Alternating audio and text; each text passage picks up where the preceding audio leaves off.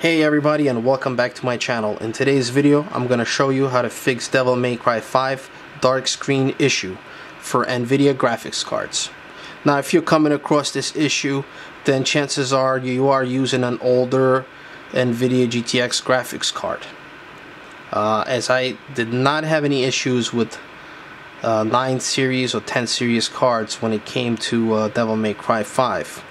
In this case, I'm using a GTX 660 Ti, and what happens is the game runs good. You're gonna get good performance out of an old graphics card, but as soon as you start the game, the screen gets really dark and it becomes totally unplayable no matter what you do.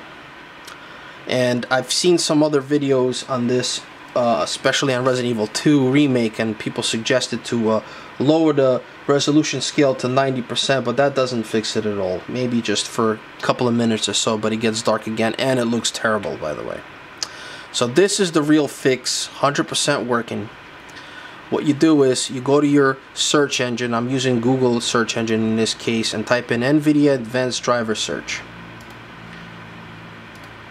And pretty much the first option comes up here, Advanced Driver Search Nvidia.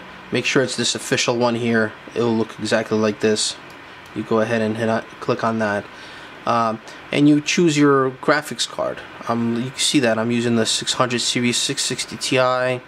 You put your information here, Windows 10, all that stuff, all the drivers. Hit search, and there it is. Now you're gonna get all the older drivers going back to all the way May 24th. The driver I used that worked for me was 399.07 right here.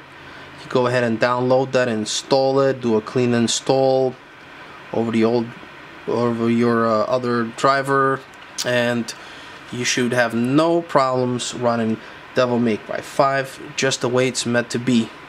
Now what I like about the new Devil May Cry 5, it does support older graphic cards, and you really get good experience, especially the card that I'm using. I was able to get good frame rates on low to medium settings, and I'm sure that's what you're trying to do too. So yeah, that's pretty much it, guys. That's how easy it was to fix it.